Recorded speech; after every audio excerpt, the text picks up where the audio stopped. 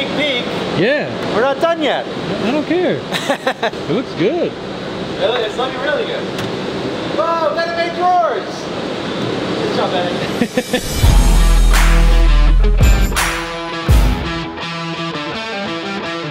What brought back the vest? Working in the shop.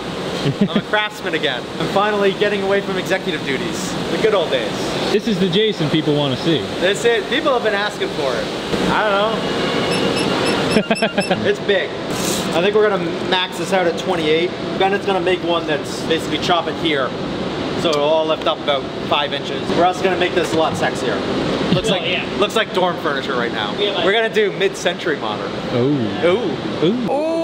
We also set back the rail on the back a little bit, so it's deeper in. Okay. So hopefully you can accommodate those clamp monitor mounts. People are very upset about the possibility of us only offering one monitor mount. Right.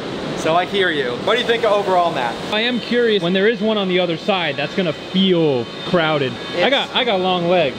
Yeah, you got long, lanky legs. And so I might be knocking my knees on the sides of them or something, I don't know. The rest of it is all angular. So what if this was an angle instead of a curve? So you could line that up. To make the thing more swoopy. The French curve. It's a French curve. French curve. That's what our accessories are. It's French curve. All the accessories, the sides. Really? Yeah. Oh. It's called design, guys. You wouldn't know anything about it. We had to modify the frame, but we could show you. Yeah, sure. There was like a piece this long, it was like out to here. So we cut this part all the way off, right? So you can see where the cut line is. And then we made these holes and bolted it this way. The manufacturer that's making our frame, we're gonna send them specs. Okay. We're probably gonna make the feet flush with the front of the desk to give a little extra. Probably a good reason why no other manufacturer puts fucking storage on their desk. But we'll test it. We'll make sure no babies were crushed in the making of this desk. Are you gonna do the stylized version? Do you want me to?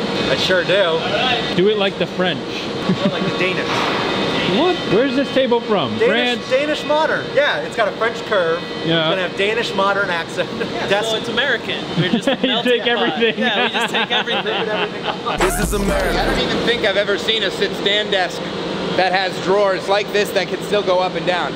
I gotta get a seat. I do not think that is standard chair height. Chairs are very short. Yep, that's a chair. I think it looks ridiculous cut to the stool. And Doug's a giant. First impressions, looks pretty good. Looks real good. Jason, how big is this? It's 5 feet? 5 feet by 2.5 feet. Are we offering multiple sizes? I don't know. I kind of like one size. I could see a bigger one. This feels like a very nice We're size. thinking about stretching this out a little bit to accommodate the features that we want to put into the base model. Yeah. So this might not be the final size. We might go a little bigger. What do you think of the size, Bobby? It looks good. I mean, it looks good. Can I feel it?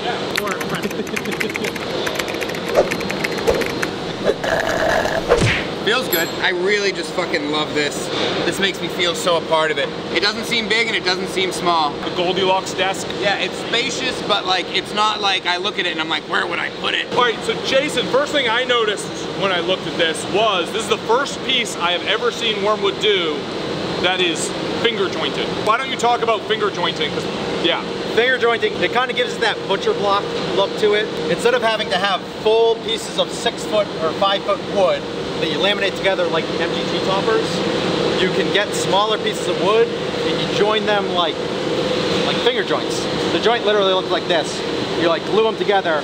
So that's how you glue up a lot smaller pieces to like save on waste basically. It drives the wood waste. Like 30% to like 5%. Yes. It's insane. Finger jointed panels are more stable. The stability of the panel also improves. The more pieces of woods you're gluing together, they stabilize each other. This will be a very, very, very stable top. And it's very attractive. I like the profile. Bring it up. So the idea, this is going to be a modular desk.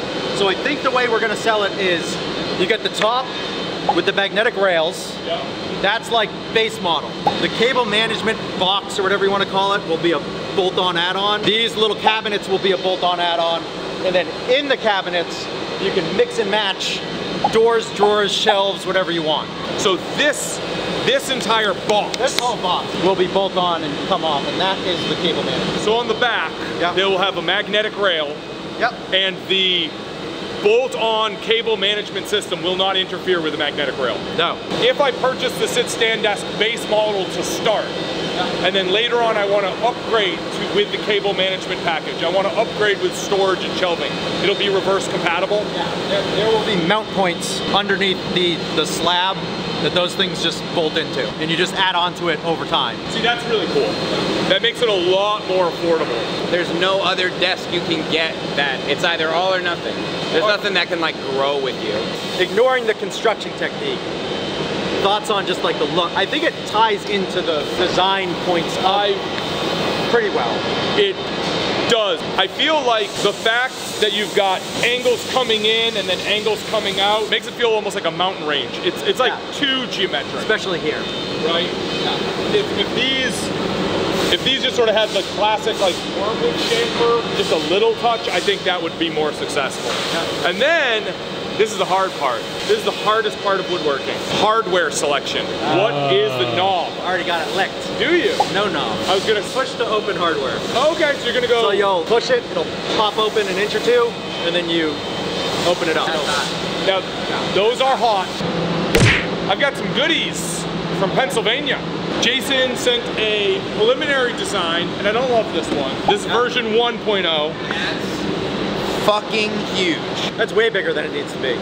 I think this needs to be a... Yeah. Right. Yeah. So yeah, second design, which Jason came up with, and I don't know if it is going to work with this version. Oh no! Oh, it won't work there. Oh no! Yeah, we're gonna have to. Let's take one of these off so we can actually show this off, because this is actually cool. Show everyone how easy it is. Oh yeah, not hard at all.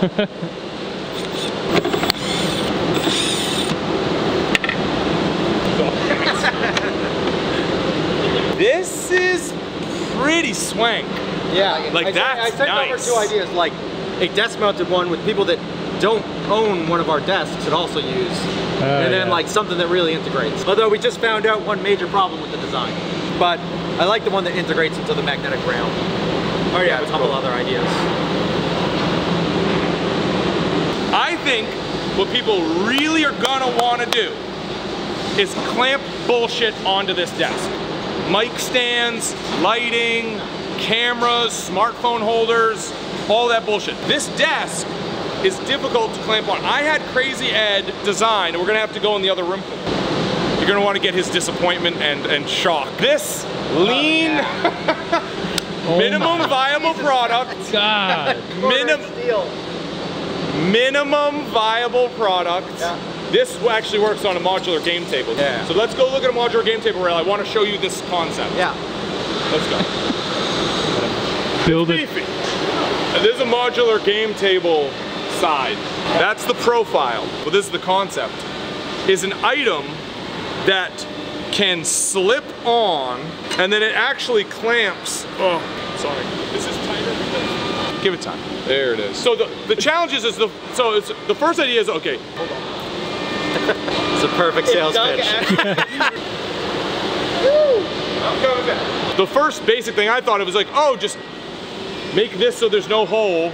Yeah. It clicks into the magnetic rail and then you can clamp to it. Yeah. But the problem is, you'll knock it off, you'll break potentially the armrest off. Yeah. And so the idea is, instead what you want to do is actually clamp this piece of wood. And then you can clamp stuff to this. That's the idea. Does that make sense? Yeah. What do you think of that concept? I get the overall idea. So the idea is, I already have a couple ideas. Of a single mount? We could make it like thinner that might work with this and the desk and everything.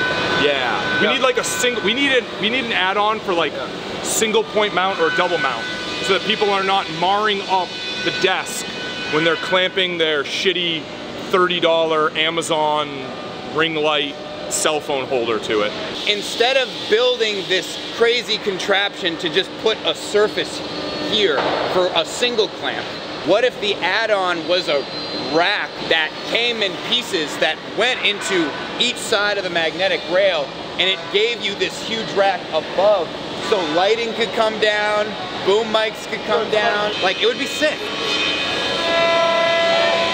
So I think we should definitely develop a product line for that normal consumer, and I do like the Bobby rig idea. I am pro catering to those people that are like, I'm a fucking pro, I do this for a living, I want a full rig so I can easily move and adjust my lighting, cameras, and my sound. What was that? What? What was that movement?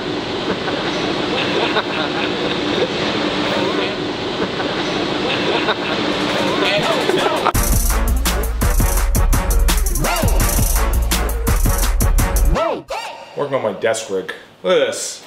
Look at this. I've got all the, see? And like this ring light, which, JV, have you ever used a ring light? No, I haven't. I do professional lighting. That's like a quick and dirty way to. It looks good. Like I'm like, when I turn this on, I'm like, it makes me look good. I look much better with this.